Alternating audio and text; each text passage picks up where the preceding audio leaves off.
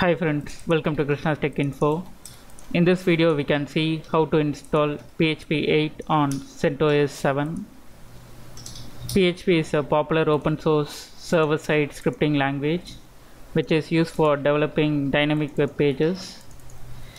The PHP 8.0 is finally out and was released on November 26, 2020. In this video we can see how to install PHP 8.0 on Centos 7. For this, you need to enable the EPEL and RHEL repository on Centos. After that, we can install the PHP 8. First, we can enable this EPEL repository. I have already enabled the EPEL repository. So next, we can enable the RHEL repository. We can use this command.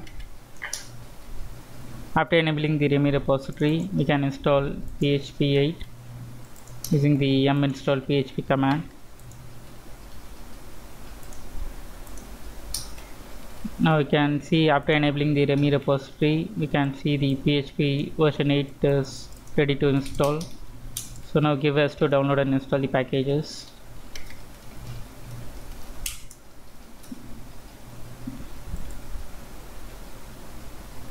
Now the PHP version 8 is installed. Now we can check the version using the php-v command. Now we can see PHP 8.0 is installed. Now we can add the php-info file and we can see the PHP modules that are available.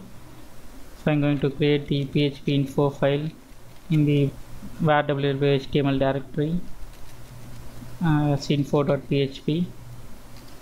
And I'm going to add this info.php code. Now save this file and exit. Now I'm going to restart the Apache web service. Now we can see this info file. Just enter your IP address of your system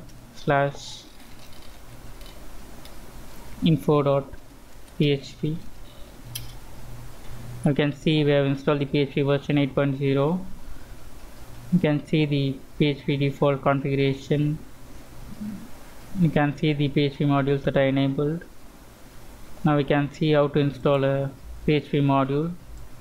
I'm going to install the MySQL extension.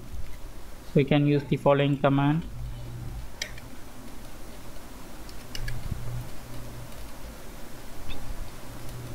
Now the MySQL extension is added. Now we can check whether the module is enabled or not. Then use the php-m command, grep the mysqlnd. Now you can see the module is enabled.